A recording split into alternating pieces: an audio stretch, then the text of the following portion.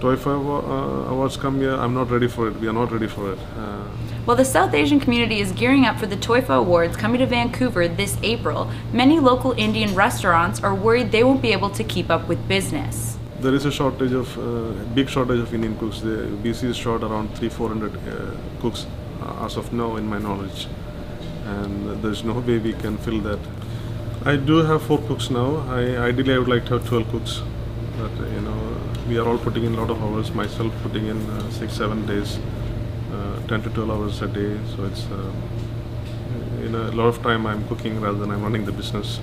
And with tons of Indian tourists coming to the Lower Mainland, restaurants are short on those cooks and won't be able to keep up with their strict diets. Being an Indian cook, you need to have at least 2 to 3 years experience in the Indian kitchen. You should know the spices, you know how to use them, what is the importance, and the cooking procedures and methods, and plus the marinations and the different doughs for the breads and batters and doughs for the breads.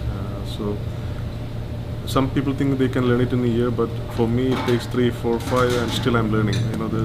There's immense of things that you need to learn, and it comes to you on a daily basis. For VancouverDesi.com, I'm Larissa Cahoot.